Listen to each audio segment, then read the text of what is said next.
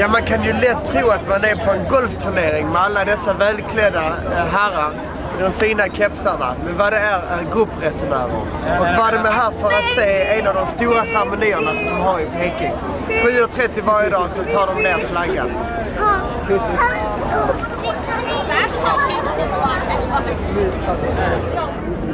Hallå! Och kväll efter kväll så samlas massvis av turister för att delta i ceremonin. Vi är en av dem och det är 5 minuter kvar.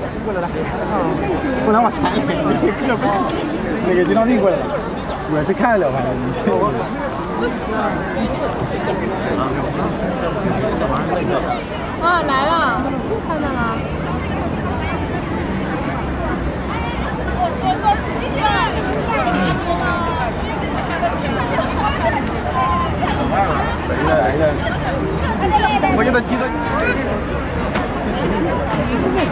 Spelar ingen hem.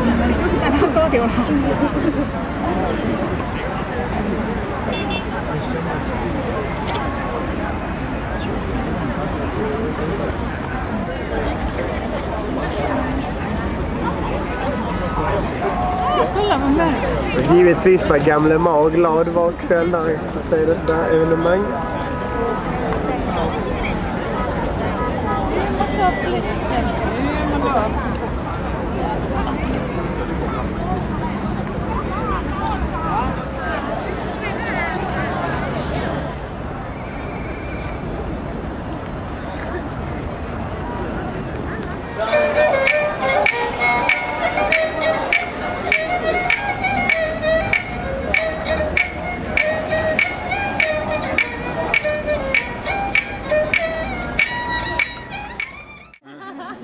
Okay, now let's look from this building.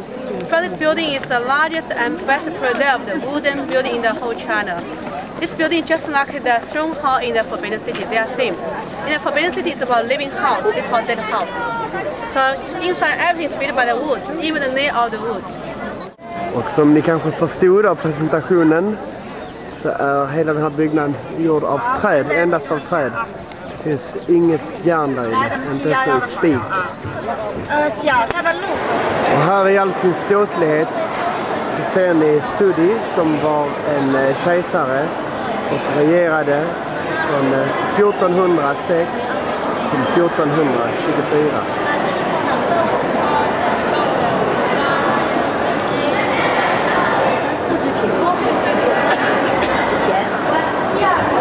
Här ser vi en kollektion av hattarna som de olika kejsarna använde för olika ceremonier.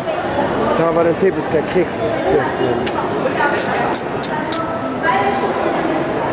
Bruder Sudi påstås också att han var den första mannen som har varit i Amerika före Columbus.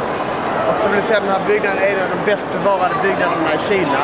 Och det är över 1000 år gammalt. Hela byggnaden är gjord av träd och det finns 15 träpålar som är över 1000 år gammalt. Och innan så visade Rickard också lite grann alla dessa gåvorna som Ming-dynasti imperier hade tagit med sig i sin grav. Och det finns mycket guld, silver, deras kostymer och andra till exempel gejprodukter.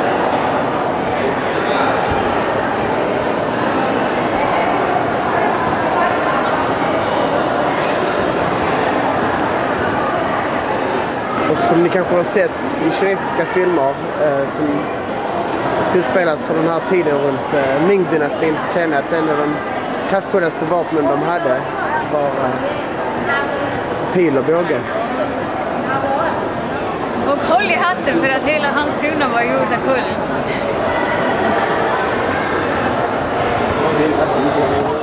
Det här kallas för himmelens port och just nu ser vi på den döda sida. Men när man går igenom porten så tillhör man himmelrikets sida.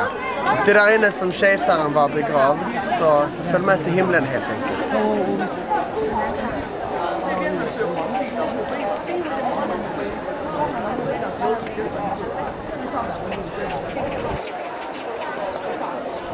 Och nu har vi kommit till en väldigt helig plats där alla kejsare från Ming-dynastin är begravda.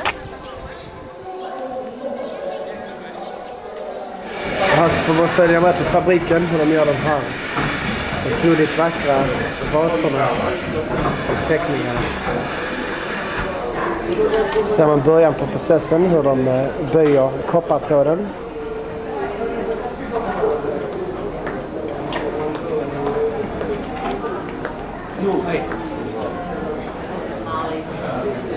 Och sedan sätta in dem i de här mallarna.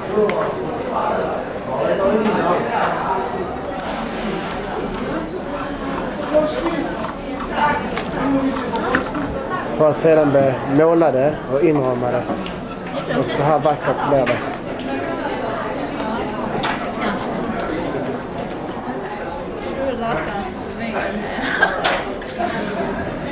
Hello.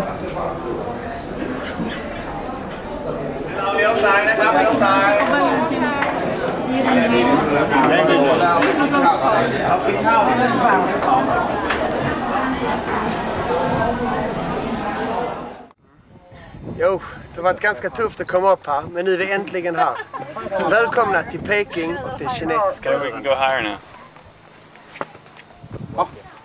Det tar 1 år att gå igenom hela, från ena ändan till andra ändan. Det är 6000 kilometer.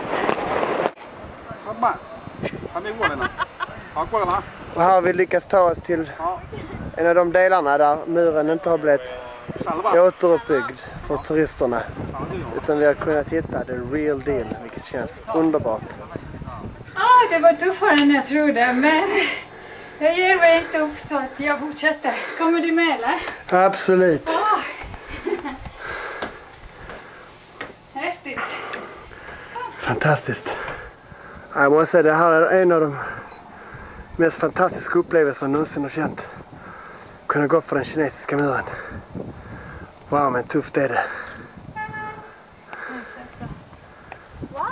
Hi, I'm Graham. I'm here from Texas. We're up top the Great Wall with Rickard and Maarika. Hello, Rickard and Maarika. Hello. Hello. She's a theater director. I'm a composer and musician. We couldn't go as far as you. We stopped. No, we ran out of breath going. for these guys. Cool, thanks guys. Yeah.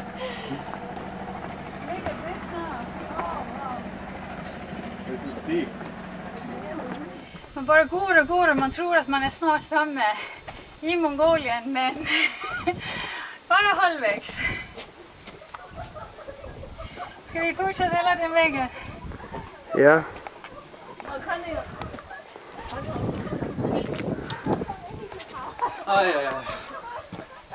De flesta har någonsin drömt om att kunna klättra på den kinesiska muren.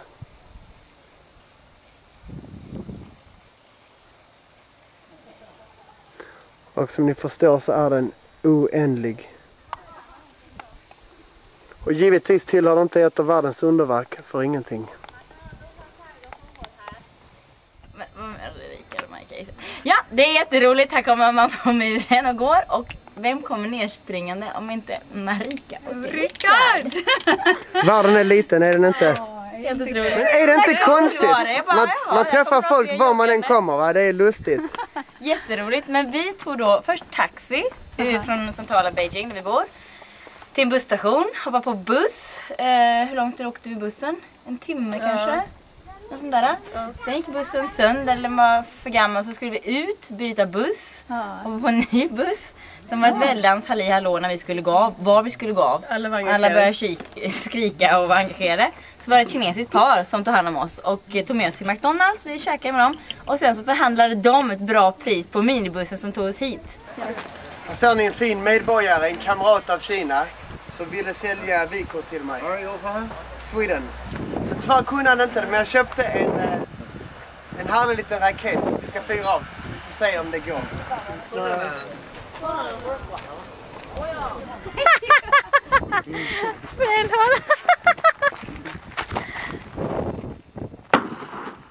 Oj.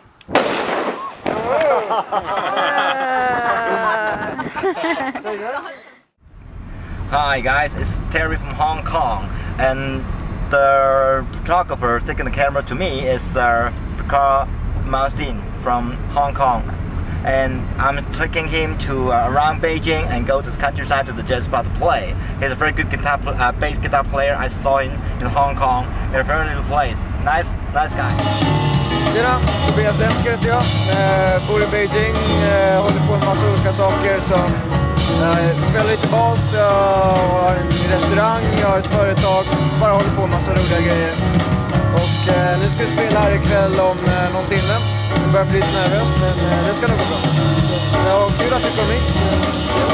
Så vi ses i Hong Kong nästa gång.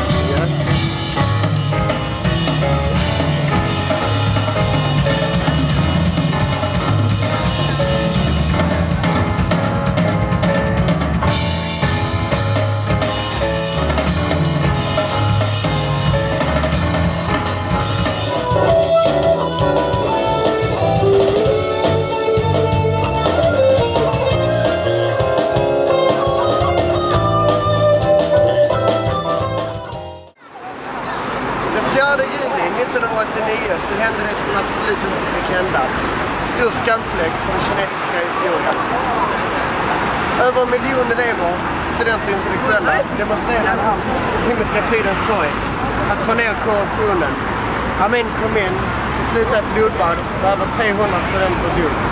Det har varit en svart fläck i deras historieböcker. Och just nu ska vi gå in och kolla på ett annat kulturellt evenemang som är den förbjudna staden, en av highlightsen här i Beijing. Så häng med!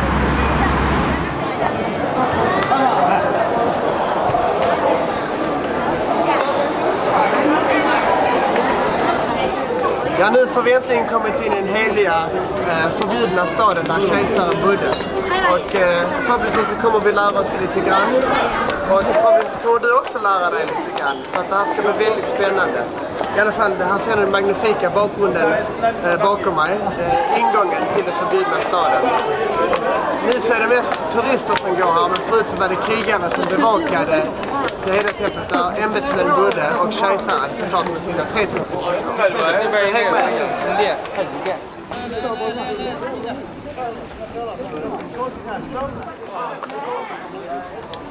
Föreställ er nu själv att vi är på sent 1400-tal. Och som ni sett i byggnader innan så hade de sina olika ceremonier. Men även kejsaren behövde lugn och ro. Och alla behövde en trädgård. Och det var här han gick omkring och skrev sina dikter och njöt av den fantastiska naturen.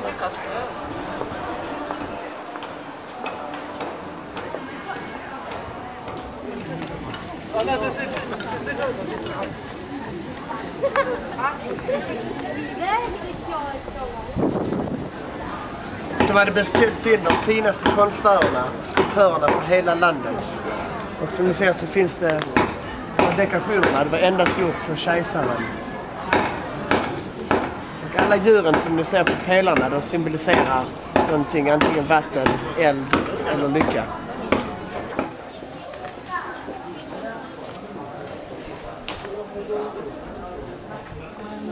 Väldigt stort. Jag behöver en karta.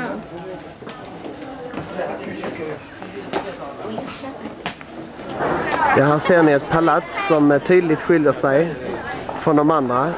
Det här är skulpterat efter ett berg i Hou Hai som egentligen skulle vara huvudstaden. Som var tänkt att vara huvudstad i Kina. Och här var det bara de finaste gästerna till kejsaren.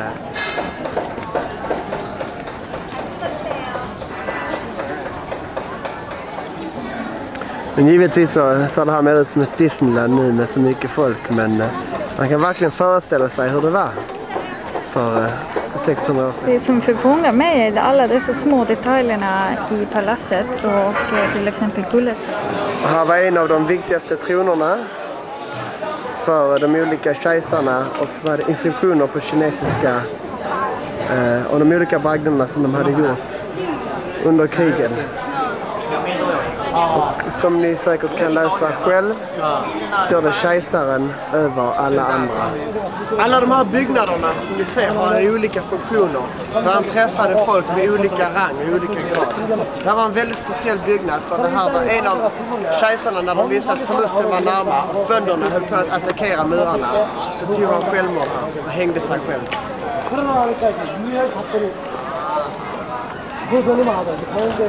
Och här slutar den här förbjudna staden och så småningom så passerar vi via den sista gränden. Så häng med och vi ska vidare till en sjö.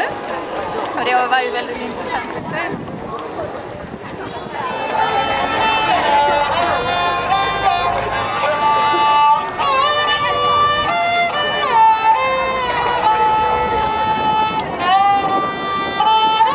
Enkelt sätt att ta sig runt Peking med sån här cykeltaxi. Men man gör det med livet i behåll. Enkel Rickard. Du, det är ganska svårt att förstå vad han säger, men hör ni det så tolkar jag gärna. Okej, one more time. Mao Zedong. Mao Zedong. 我就念下这个。毛泽东毛主席故居位于东城区景山东街三眼井吉安所左巷8号，是毛泽东1918至1919年在京时住所。 Man får vad man betalar för. Thank you. Okay, thank you.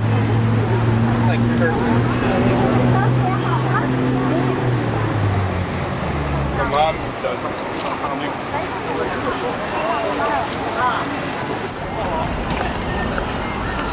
Mamma, 你要不逛这荷花市场啊，趟过去的话。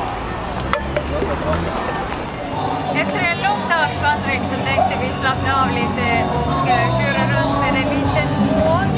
Men det värsta delen är att här Malmsten är kaptenen och jag som är kartläsare. Skepp ohoj!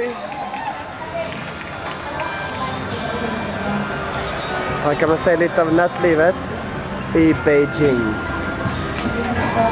Ja, vad sa du Håkan? Ursäkta, fel person. Ja, här kursar vi ner för kanalerna i Beijing. Och man kommer inte åka fast för fortkörning i alla fall och det känns härligt. Men det är en otroligt skön atmosfär här att kunna köra ner i kanalerna med den här lilla motorbåten. Och ja, underbar känsla helt enkelt.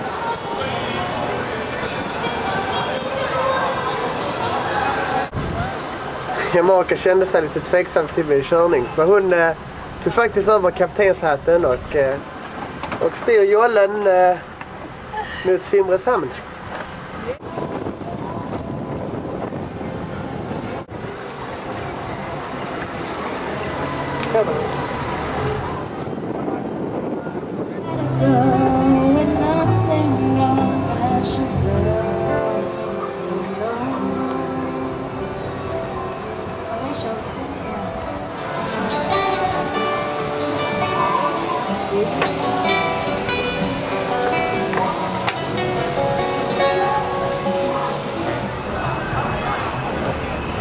Det var mysigt.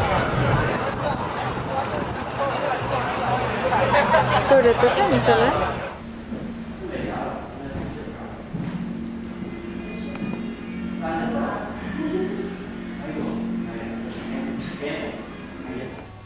Ja, klockan är nu 12 på natten och ja, det var nästan en chock där när vi rök in i den andra båten. Men för att vi ska kunna slappna av riktigt och ha den sista härliga natten i Peking så måste vi ta en traditionell kinesisk massage. Och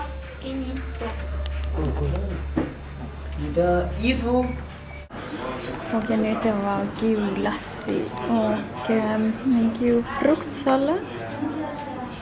Är det inte underbart?